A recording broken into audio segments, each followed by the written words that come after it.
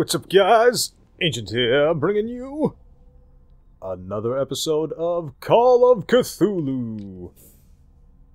And we once again delve ever deeper into the whaling station, searching for Sarah Hawkins after whatever madness This tank seems strong enough to break down the door. has enveloped her. Ooh. So, we're going to be using a battering ram technique, huh? So I guess we'll need chains. Locked.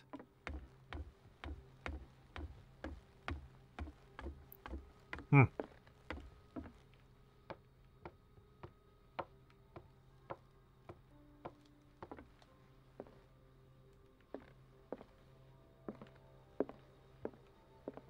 A rope and a hook. Could use that to hold the reservoir back. Indeed I could.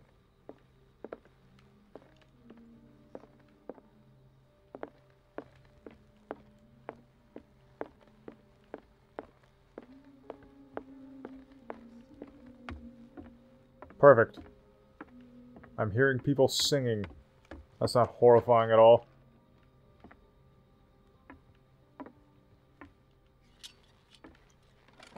Another volume of the Reverend's wife's diary.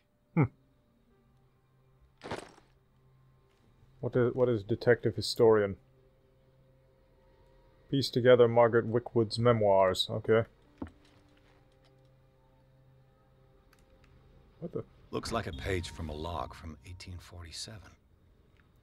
Friday the 4th, June, 1847. 53 north, 53 west. We are starving. The fish seem to have deserted these waters. If I don't quickly find an answer to this crisis, Fitzroy could well set off a mutiny. Each day, more and more men believe in his tales of a miraculous catch. Merciful God, help me. Wednesday, 9th June, 1847. 57 north, 51 west. We sighted an enormous whale further to the south, the biggest we've ever seen. Fitzroy keeps telling the men that it is the miraculous catch he promised them. We will catch it and bring it back home to feed our families.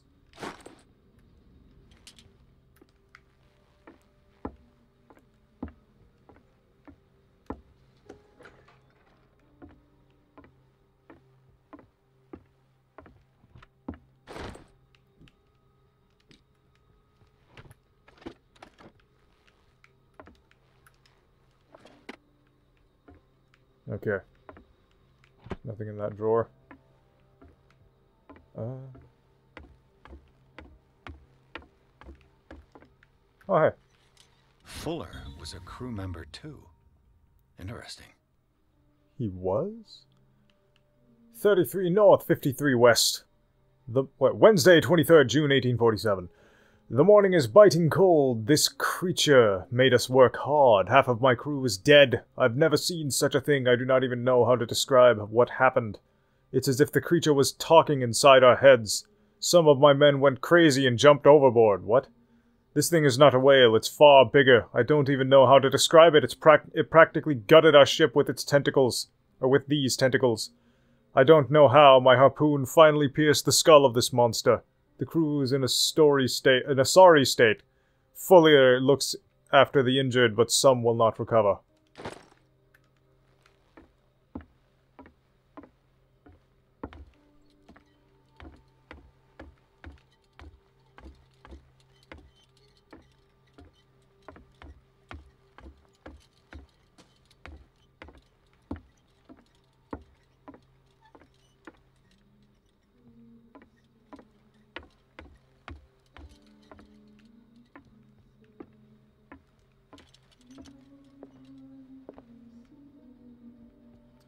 So yeah, somebody is singing. I'm not, that's not just in my head then.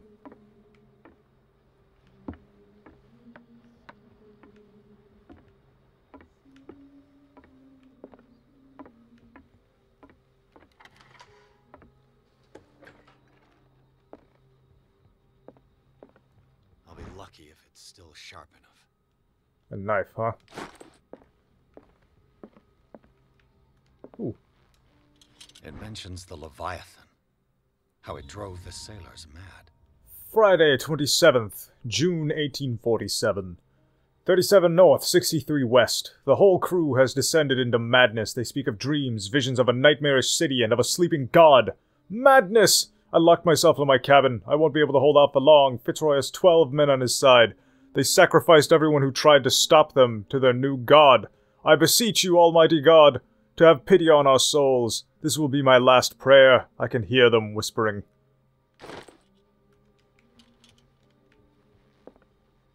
Doesn't work. So I see.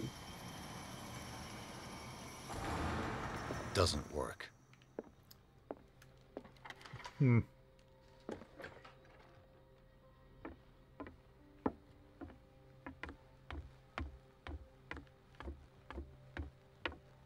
Okay, alright. This should stop the cart from moving. This should help me get the tank swinging. This tank seems strong enough to break down the door. What?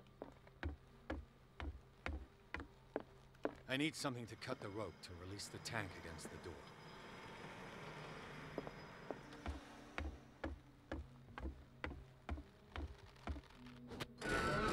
Yeah!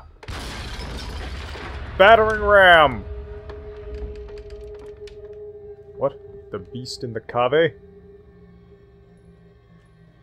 Oh, yay.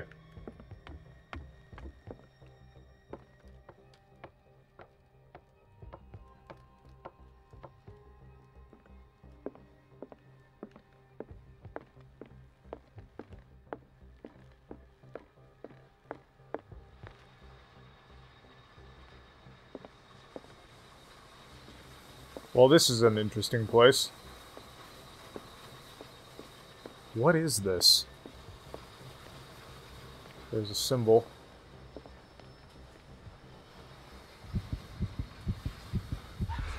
What is that thing? What is that thing? What the hell is happening? No. That voice. You're the Leviathan. That's the Leviathan? Interesting. Do I not have a choice?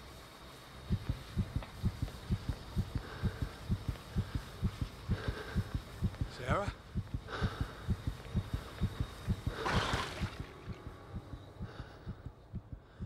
Did he vomit on me? The fuck happened?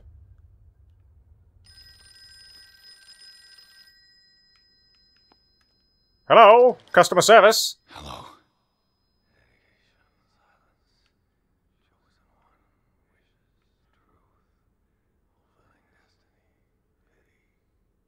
Who is this? The quest for truth requires sacrifice. There's no room for compassion. What? Who's there? Your stubbornness at wanting to help others who would have deserted you is a weakness. Fate leads us inevitably to solitude, and in one's final moments, one is always alone. You can't escape it forever. It will always find its way. Damn it!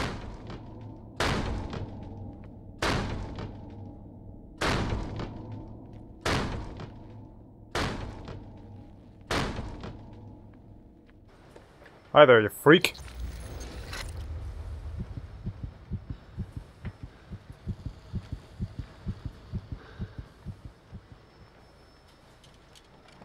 While the sailors were going insane, Fitzroy and the mutineers took over the ship, and probably killed the captain. Thursday, 25th June, 1847. 35 north, 59 west. Fitzroy encouraged the men all day. They are in shock and can't overcome their trauma. They say they can hear the screams of their comrades turn... What? I said screams, Siri! I didn't say, hey Siri, I said screams! What? No!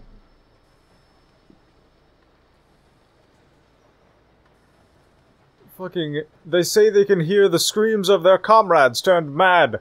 Some of them hurt themselves in a desperate attempt to stop the visions that haunted them. Others chose to embrace them. Fitzroy is one of the latter. He named the beast Leviathan because he believes in his biblical nature. I told them to get rid of it because before it's too late. That this thing is not the work of God.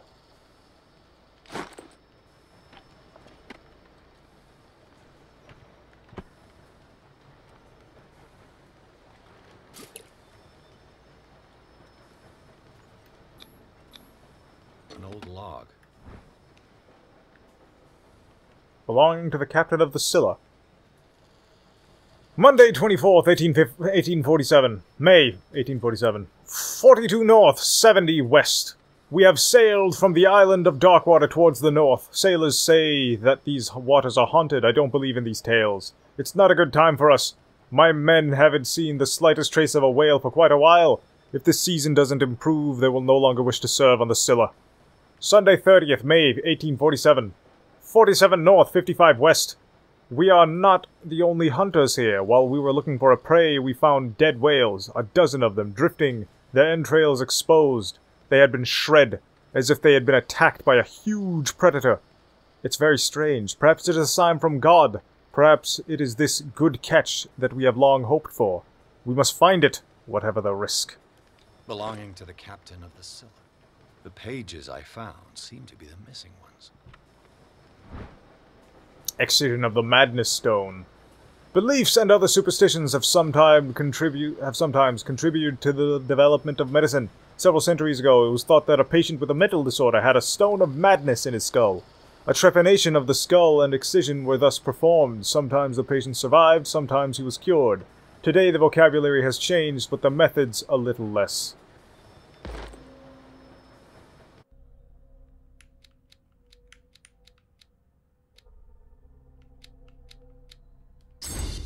Yeah, 100%.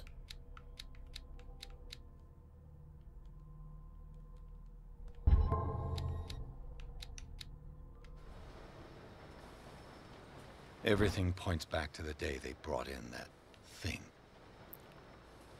A forgotten photograph in the offices of the whaling station. Only a handful of the Scylla crew is present. Captain Fitzroy and Dr. Fuller are included. It is dated 1847.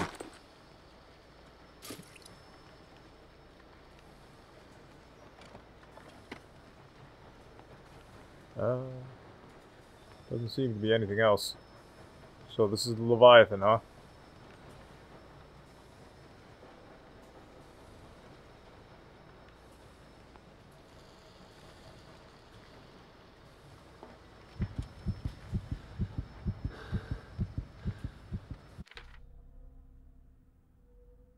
Huh.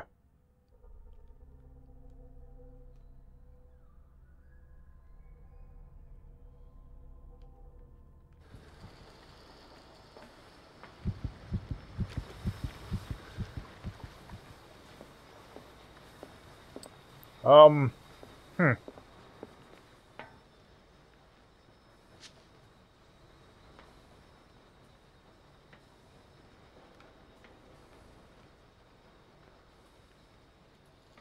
Okay, well, this is intriguing.